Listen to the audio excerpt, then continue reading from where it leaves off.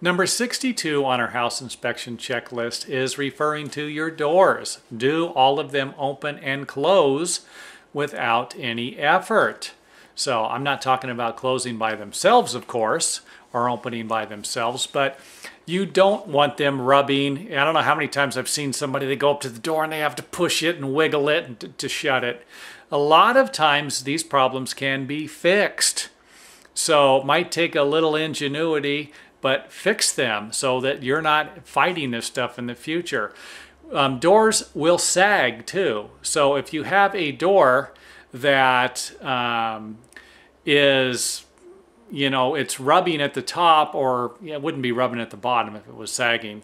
Or, well, I take that back, it would be rubbing on the threshold. If you have any problems like that, the door might actually be coming apart and you're going to need another door. So think about that. If doors aren't closing, you're going to be putting a lot more effort into closing them and opening them, and this is only going to add frustration to everyone who lives in the house. And there will be a time, if you can't open them or they're becoming more difficult, that you won't be able to open them at all, or you're going to be damaging the door jambs and the thresholds, possibly even the flooring, depending upon how out of hand these problems get. So doors that are giving you problems, fix them.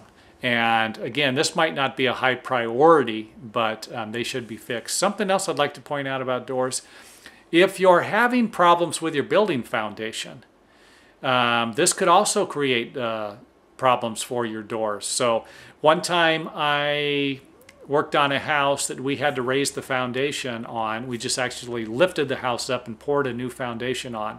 The door was off so much that it needed to be replaced. It was off.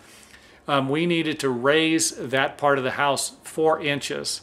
And when we did, the living room was at an angle. So when we flattened everything out, the door looked like something from a horror movie.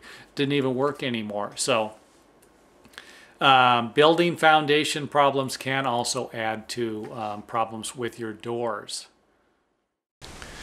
If you own a house, you should inspect it regularly. But how can you inspect a home if you don't know what to look for? If you're not looking for a complicated checklist or something that wasn't written in a language that you can't understand anyway, do yourself a favor and visit this website today. The most valuable investment you have must be protected and inspected.